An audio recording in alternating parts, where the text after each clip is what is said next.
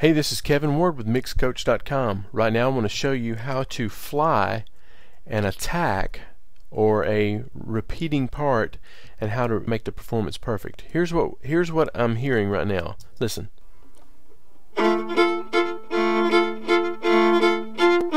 Okay, so the very first time she did it, it sounded like it was a little bit imperfect. Listen. So what I'm going to do, since she did the same thing 3 times, I'm going to grab the third one so that we don't have the first and second one sounding just the same. And I'm going to grab the Option key, and I'm going to just take that much and pull it back to the front. I'm going to pull it past the front so that we can see exactly where this happens. Now, what I'm going to do is I'm going to put my cursor or my hand right where the second note begins, and then I'm going to pull it over and put it right over where the second one is. That way I know the attack is the same.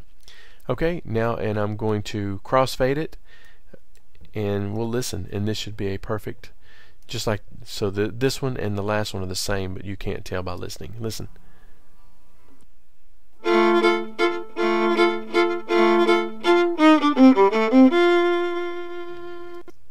So there you have it, some more ninja editing skills that you can learn at MixCoach.com. Be sure and go over there and look for some more tutorials, okay? Thanks for watching. This is Kevin. Bye.